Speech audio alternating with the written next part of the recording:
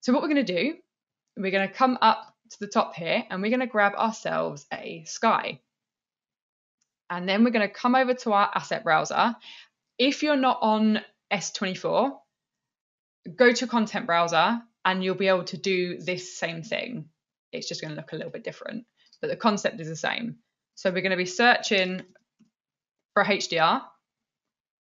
And so you should all be able to see these, whether you're in the content browser or not. You should have access to a bunch of these. And we're going to go with, what one should we go for? Let's just grab this sunny road. So I'm going to double click that. And we've got our material now down here. Let's just close down that asset browser. And then I'm going to drop this onto my sky.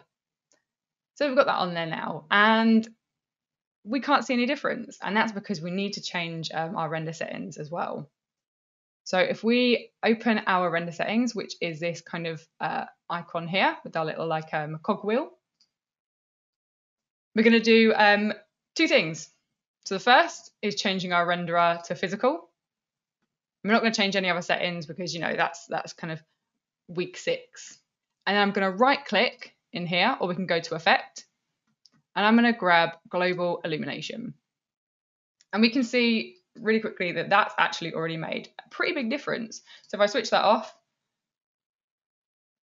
and then I switch it back on, we can see we're getting some kind of slightly more natural lighting going on. And what I'm going to do, I'm going to really quickly grab a sphere. I'm just going to make it a little bit smaller. And I'm going to drop this same material on my sphere. And the reason I do this is so I can see, I can rotate this texture now, and I can see kind of where the light's coming in, and I can decide now which angle I want the light to be coming in based on this. So if we come into, on my sphere, come onto my tag, we can actually just grab that top one. And now if we watch the sphere, if I come down to here, and we can do the offset on our U, and we can see now we're sort of, the light's going to be coming in from this direction. And so let's say this is offset by 25%. So I can come to my sky little material tag, and we can add that.